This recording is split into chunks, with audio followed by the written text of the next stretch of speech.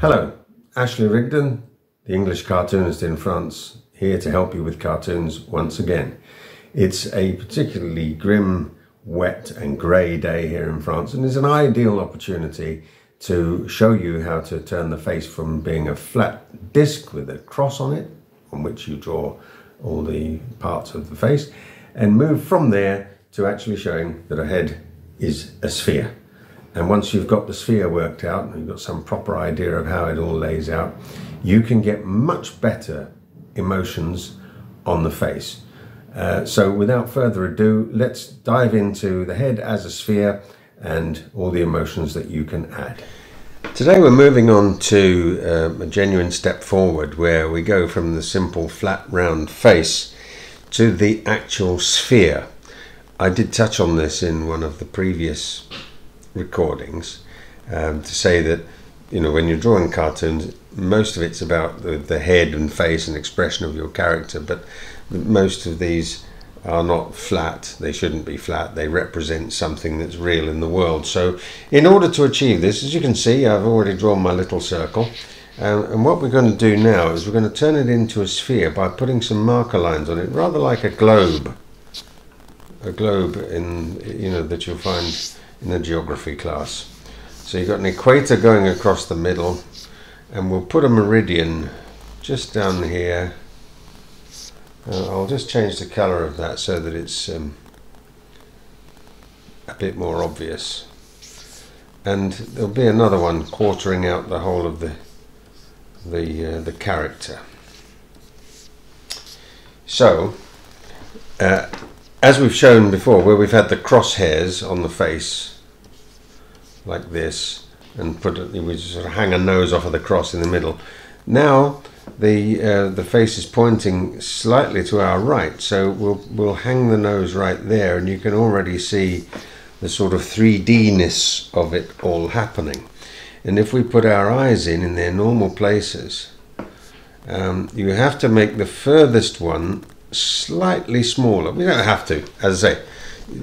I've said this before, there aren't any rules, there's just advice when it comes to the world of cartoons. So we put the pupils in the lower part. Now the ears, we tend to think of our ears as being stuck on the sides of our faces, and they are really, but they're quite a bit further towards the back than you ever really realize. So they'll be hanging out like that generally. And since we're getting a little bit more advanced, we'll show something of an ear, because as you know, it's got more structure to it. It has lobes and odd little parts like that. Now you don't have to go into great detail. It's not important. You know, you don't have to be a doctor to be able to understand how to do this. So we've got our eyes, we've got our nose. We can see our person is looking away to our right. We'll put some eyebrows in, and we'll just make him reasonably content. You know, his day isn't too bad, or her day, androgynous as previously discussed. This is the most basic way you can do it. I mean, most cartoons would involve more lines than this on the face. I mean, there's generally, you know, on most grown-up people's faces, there's the odd line like this that comes down from the nose, and then you've got a bottom lip as well. And as you can see, as I add these things, everything becomes a little bit more impressive. We can have some eyelids too. Let's just put some eyelids in, make the line fairly thick to show that there's a bit of a lash there. And as you see on the far one, the lash comes out and protrudes beyond, showing that it is actually eyelashes. So there you have your sphere. And if it was a true globe, there'd probably be some light coming in from above, and you'd probably, you know, have a shadow here, which you could easily have on your character. Now we'll just take him and have him a little bit sort of happier. And as we go through today, we're going to explore some of the emotions that can be put onto a 3D face that just work a lot better because it's 3D. You know, I mean, we'll put our equator on our meridian. I'll take that equator right through so you can see the far side of the head as well. Now we'll hang an ear on the side, put a little bit of structure on it, nothing too involved. Put a nose on it, and this time we're going to make him quite happy. So remember about the eyes. If you recall in the previous one, we showed that the bottom of the eyes have to have that kind of little upward curve to them to show happiness, and we'll have the eyebrows just slanted upwards a touch. There you are. And now we'll put a nice big smile on, and we'll open the mouth, you know, so it's a proper look at me, I'm happy. Not necessarily laughing. Show some teeth. Teeth are always good. They can be very expressive. So now you see, you know, a kind of a standard happiness, or you know, somebody who's just in a good mood. Generally, they're enjoying their day. We'll move along now to facing the other way and properly laughing.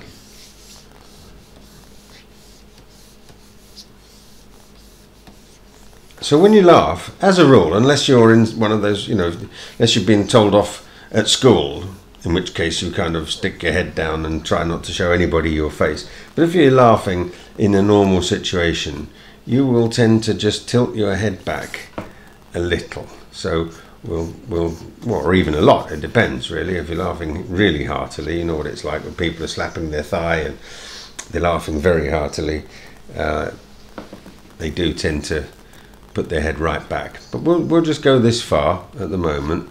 I suppose everything I'm saying is just demonstrating that everything is quite, you know, it's quite fluid. You could achieve almost any result once you've done a little bit of work on this. Smiles, by the way, and if you don't, let me just draw a smiley face. You know, the one that we all know. It goes like this. And it's very stylized, but our faces don't tend to work that way, and our smiles, our laughs, our winks, our this and that don't tend to be entirely symmetrical. So I'm lifting the near side corner of the mouth higher than the far side here, and it just gives a bit more realism in a world that doesn't normally have any realism. Let's put the pupils in again, the simple black lines. We're still laughing like this, the normal one. We'll black in the mouth like that, and we'll hang an ear off the back. Now, doesn't that look much more animated than most of the ones we've been doing as a sort of a full frontal, where you're just looking straight on at what's a circle? We can now see that there is actually some structure to this character. So wherever possible, you must try to be 3/4 on. Except when you're doing a drawing where you're trying to depict things from above. But even then, you might want to just consider that, because it is quite important. I'm now going to show somebody who's really, as we would say, cheesed off, really angry. You know, something's gone wrong, and he's just not a happy boy. And we'll do this in 3/4 format, because everything about it works better in the 3/4 format. So hang that nose off there. Now we're going to have some eyebrows that are coming right in, really bunching down in the middle. Again, not quite symmetrical if we can help it. And the eyes, when somebody's angry like this, they tend to have, well, they can either completely screw up their eyes, or they can really open them up wide. And of course the world of cartoons allows for all of this. And the unhappy mouth, which we've done in the past like that, we can now really give it some space. Like this. Teeth showing. Bottom lip, we can even hook that, so we're going to make a proper bottom lip there. Let's put that ear on. It only takes a moment, so we'll do that anyway. Also, when people are angry like this, they tend to colour up a bit. And so one of the things you can do is just do a little sort of a crosshatch on the cheeks, because that's where it shows up most. And then the person, you know, it increases their anger quotient, as it were. So you can see that this is a far superior way of drawing than just face on. I'm also going to just deviate slightly from this sphere to show you one of the characters I use in one of my own cartoon strips, or we'll give a type of a character. Now, it's based on a sphere because the human skull is, well, we've all seen them, pretty roundish, aren't they? And if we take our meridian line and drop it, but don't go underneath, drop it further down, and then bring the shape of the head down with it and make a small cleft in the chin. Actually make that a little bit bigger, cleft in the chin, because for some reason that's funny to look at on a cartoon. It isn't really funny, especially if you're the one I'm talking to and you've got a little cleft in your chin and you're thinking, is he saying I look funny? Well, I'm not really, but it's just more interesting. It's just got more character to it. So this is a character from my own cartoon strip. She's a witch, and so I like to use the visual shorthand for witches, and in this case she's got a long skinny nose like this, and she actually has a nostril like this, but in every picture there will always be the wart on the side of the nose. Apologies to people who've got warts on their noses who aren't witches, but that's the way witches tend to be depicted. We'll do the eyes in the normal way, but this is meant to be a woman who's fairly old, so we've got to put a few lines in. And she also she tends to laugh in a kind of a naughty way, because she's invariably trying to put some kind of a spell on somebody. And it makes her laugh when she turns somebody into a rabbit or whatever it might be. So we give her a nice big laugh like this with a fat cheek there. So this is going to affect her eye like that, and that's where the lines come in. And this particular witch, she has a huge gap in her front teeth. I didn't want to make her completely toothless. I mean, I know that's again, it's another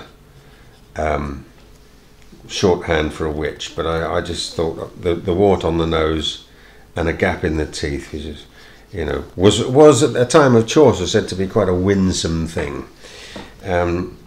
But because she's a witch and she's putting spells on people and she's laughing at their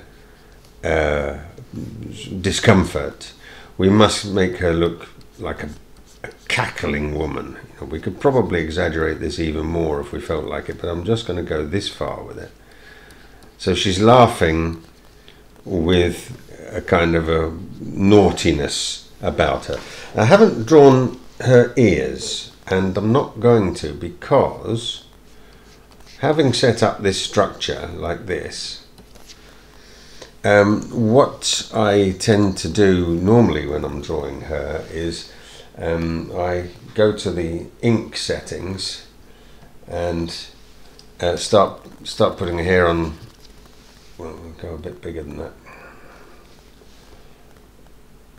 Start putting her hair on, because it's crazy hair. I don't give her a witch's hat. Again, one must try for a little bit of originality. So tend to give her an awful lot of hair like this. This is when you get to the inking stage. It wouldn't be anywhere near as effective or amusing if we'd done this full face. The size of the nose wouldn't be so obvious straight on, because it would be pointing at you, so it would be foreshortened. So, you know, there are, again, the great benefits of drawing three-quarter position is that you can actually show the true structure of the character. And here we are. She's known as Esme Gattooth, and she's got a lot of hair, and a lot of wild hair. We've got to put lots of it coming off like this, being a bit crazy. But you see, once you've got your sphere in place, these are the kinds of things that you can do. I'm not going to spend too much longer on the wonderful Esme. Now I've been doing some studying of expressions on faces, and so I just want to go a little bit further, because we've done angry and we've done happy, but there's a world of much more complicated or interesting emotions than that. I mean, if you think somebody who's in awe, and we're going to do it in 3/4 because it works best that way. I can't emphasize that too much. Let's hang an ear on there, because ears, as a general rule, unless you're drawing a dog, ears don't have emotion. So we'll put that nose on. Noses aren't very emotional either, really. But now we go to the eyes. This is somebody who's registering complete awe at something. And it means that the pupil in the eye goes right to the middle, and it may become very large as well, but we'll just do it like that at the moment. And the eyebrows go right up like this. It's like somebody seeing a ghost. And then the mouth, well, it becomes a drawn down shape. And I like to just even show a tongue poking out, because that's, again, funny. If you saw somebody standing in the street, awestruck by something going on, and their tongue was hanging out, it would be funnier than if their tongue wasn't hanging out. So that's my thought process on it. And we'll put this line in here, and one over there as well on the other side, to show that the face is being stretched by the mouth. The mouth is pulling down the lower jaw. Obviously, if you weren't a circle, or a sphere I should say, you'd have a very obvious jaw. But that's how you look when you're stricken with awe. By the way, if you hear anything, traffic noises, once again, it's around about lunchtime here in France, and my house fronts straight onto the main road in the town. So if you hear any cars going past, that's the reason. We'll have somebody now. We've got somebody in awe, but we'll just go for apathy this time. Apathy. Who cares? Well, again, it won't be a lot of difference in the nose at all. Let's just hang that ear on there. But the eyes are heavily lidded, with the pupil just about showing. The eyebrows are as unemotional as they could possibly be. They're just straight horizontal dash marks. And as for the mouth, well, it's just tum-de-tum. It's just a little round nothing with a lip on it. And if you want to show somebody who's completely apathetic, that's a good way to do it. I mean, he really does look apathetic there, doesn't he? Sorry, just touching the wrong things on the screen here. Which is one of the things that happens with digital art. Odd things pop up on the screen. We can also have this. We'll go for this zany one. This is a person who's, well, he could be influenced by something, possibly. Let's be kind and say yes, he's under the influence of something or other. So it doesn't make any difference about his nose, but let's have his eyes being completely different sizes and at funny angles, and that the pupils are all pointing in a different direction. It would be hard to do that with a real person. It would be hard to get an actor to be able to do that. But this is the wonder of the cartoon. And now we do this funny thing where we just give it's almost like an extra layer, an extra dimension, where we make our person have a 3/4 chin on him. Kind of adds to the idea of the sphere, because it gives a bit more geography to it. But there you are, you've got somebody who is, right, let's say he's had a few of something, and we'll say he's in a zany state of mind. So just to recap, what we've done here is we've taken our original circle with the crosshairs on it, and we've wrapped the crosshairs around a sphere, and we've shown that by doing that you can get an awful lot more in the way of facial emotion onto your picture than if you just go straight on. We shouldn't really say that it's you know, going completely two-dimensional is wrong, because as you, I'm sure, know, somebody like Peanuts, Charlie Brown, they're always either facing you or they're sideways on, and yet it's about as successful a comic strip as it could possibly be. And I would say once again and emphasize, there aren't any rules, there's just advice. Let's just try one more. A Charlie Brown face like this, you'd normally see him like this, I think. Something like this. I haven't looked at Charlie Brown for quite some time, but he's usually not very happy. Let's not try and draw Charlie Brown, but let's go in the style of, so we'll just put a sort of a bobble hat on him, and a little ear here and a little ear there. It's something like that, isn't he? And he's usually kind of unhappy, and people find that very cute. I do, probably you do as well, but it's only one way of doing things, and no rules, just advice. So that's the sphere and the emotions put on them for this short film, and I hope to speak with you again very soon. Thank you. 53. J'ai fait 16 ans les vernis.